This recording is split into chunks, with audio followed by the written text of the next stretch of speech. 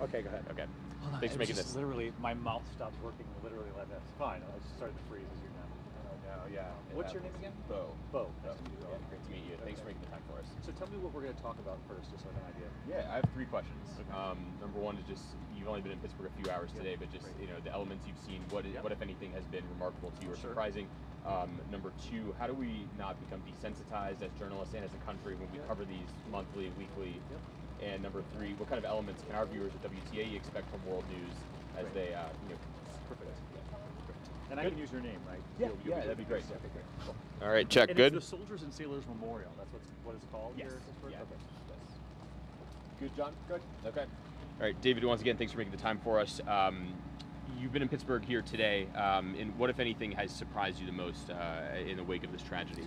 Well, we're always sensitive when we sort of parachute into any of these tragedies, and I always feel so badly because we recognize that we leave after a few days, but everyone else has to live with the pain and try to heal from all of this. And I was struck over at the Soldiers and Sailors Memorial today. We were there as the vigil was getting ready to begin, and people were coming up the stairs, and I didn't have to ask to talk to anyone here in Pittsburgh. They walked up to me, and I was struck that so many people wanted to say that this is not Pittsburgh, this isn't Squirrel Hill.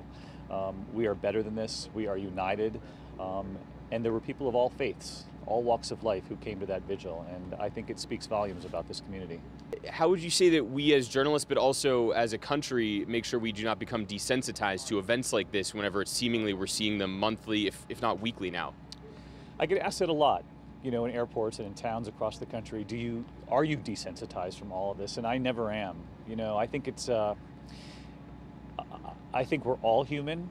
And when we come to communities like this, and I can tell from just being here today in Squirrel Hill that this is probably one of the most tolerant communities, not only in this country, but in the Pittsburgh area. Everyone celebrates Squirrel Hill. That's what everyone was telling me today. And I was in a couple of places that had the Steelers game on, and people would walk up to me and say, thanks for coming to this town and telling people that this is not what Squirrel Hill is and not what Pittsburgh stands for.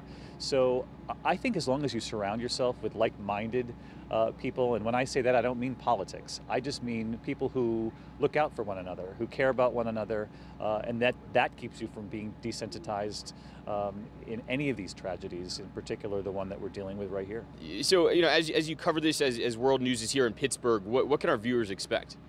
I think we have to keep asking, these are very difficult questions when something like this happens, and we have to make sure that we press, our elected officials on what are we going to do, to make sure that this doesn't happen again. And the president talked about having more security inside the synagogue, that maybe had there been more security, the results would have been better. I think those were the words that he used, and I know that right here in Pittsburgh, there was a strong response to that. People felt very strongly when they heard that, some saying, what are we supposed to do, arm ourselves 24/7?